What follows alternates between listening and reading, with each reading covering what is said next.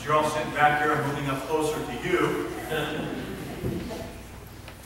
Happy Father's Day, Grandfather's Day to all dads, grandpas, great-grandpas out there. Do we have any great-grandpas in here? Jack, great-grandpa, Roy, all right. Your great-grandpas. Al. I want to talk a little bit about my dad. I want to give you a chance to tell a story about your dad or grandpa. If you'd like to tell a story, I'd love to tell a story. I might have even told it before. I can't remember if I've ever told it here or not. My dad was an old Marine. He was a tough guy to live with. He wanted to make sure my brother Jim and I were strong and courageous. And he would take us over to Wheeling Creek, and we would camp at Wheeling Creek. And my dad would drink a few beers, I have to admit. When he would get to a certain point, he would take us out snake hunting. He would look for a pile of rocks there at the creek, and we would lift up snakes, and we would see one under the rock, and he would say, "Joe, pick that snake up." So I'd have to learn how to pick up snakes, and I got bit a couple times. But they were just water snakes. They didn't hurt that bad. One time, we saw a great big pile of rocks across the creek, and there was a real deep water hole.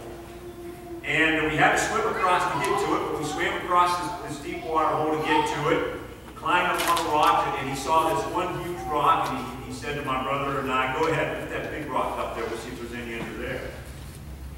And so my brother and I got down, we got that rock, and we heaved it up, flipped it over, and it was this huge snake. And it wasn't a water snake. I wasn't sure what kind. He didn't want me to pick it up. He wouldn't let me pick it up. And it was at least 6 feet long, and it finally crawled right down back into that water hole that we swam across. And we could not get back across the creek unless we went into that same water hole. So we stood there about 5 minutes, and finally my dad said, "All right, follow me," and he dove right into the middle of that water hole and swam across. Well, about an hour later, my brother and I finally got the courage to jump in and swim across. Now, the funny thing about my dad, later in life, probably when he got to be in his early 70s, he started going to church with me. And he became a spiritual man in those last 10 years or so. And we had many good times, many good talks when I would pick him up and drive him to church. And he would sit and listen to my sermons very patiently. So those are some good memories. Anyone else have a story they'd like to tell, or anything that they would like to share about their dad? Chuck? My dad always said he crashed the body with his sled. You press your belly button, it would explode. He would explode. So that's something I've been playing all the years as a doctor.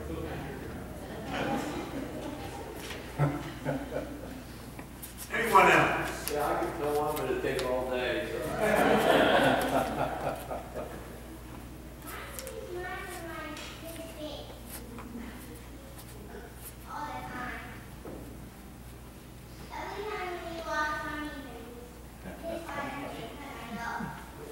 It is Father's Day, you're right.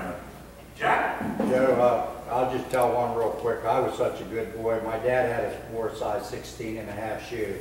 And when I would do something wrong, and about 2 times he used that 16.5 shoe.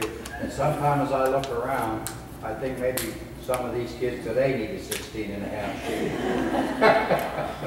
But I loved him dearly, and I know he loved me. I picked this, oh yes.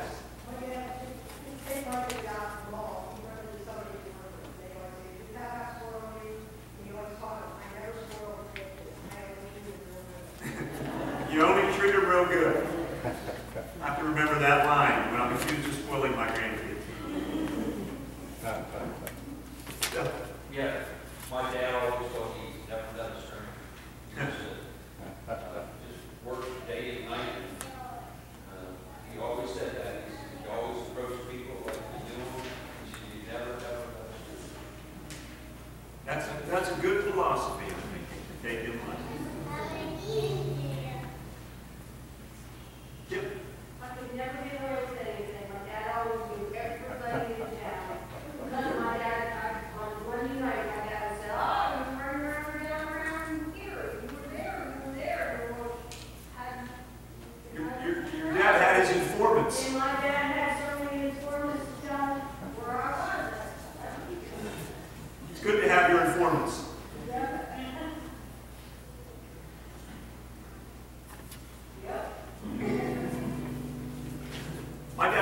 this song because I think he could relate to it.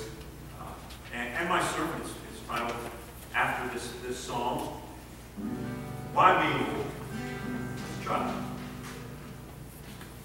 Why me, Lord? What have I ever done to deserve even one of the pleasures I've known? Tell me, what did I ever do that was worth loving you and the kindness you've shown? Lord, help me, Jesus, I wasted it so. Help me, Jesus, to know what I am. Now that I know that I needed you so, help me, Jesus, my soul's in your hand. Tell me,